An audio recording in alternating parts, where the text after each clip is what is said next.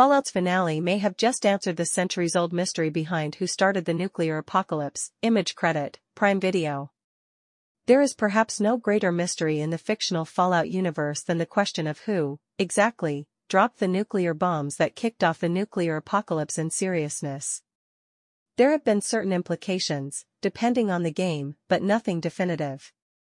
The new Fallout show from Amazon's Prime Video, however, introduces a particularly sinister possibility that just might answer that age-old question. Major spoilers for the Fallout Season 1 ending follow. More specifically, the question as to who dropped the bomb first often comes down to China or the United States.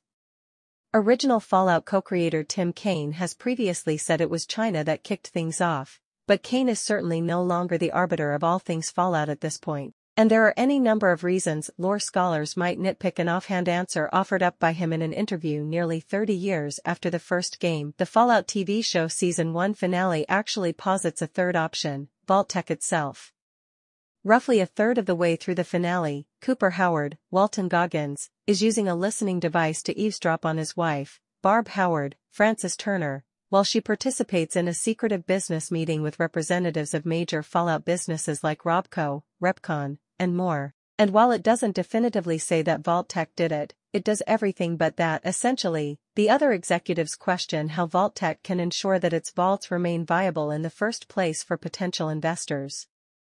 There are ongoing peace talks, despite the looming threat of nuclear war.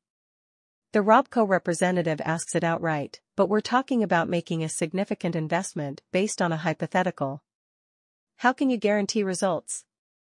By dropping the bomb ourselves, says Barb Howard. The show doesn't elaborate on this much as Cooper Howard is interrupted with a different reveal. A nuclear event would be a tragedy, but also an opportunity, continues Barb Howard. Perhaps the greatest opportunity in history, because when we are the only ones left, there will be no one to fight, a true monopoly. Did Vault-Tec drop the bomb? We don't see that explicitly. But the show absolutely makes the case that Vault-Tec was fully prepared and willing to do it. For the latest update, please subscribe our channel US BBC News and press the bell icon.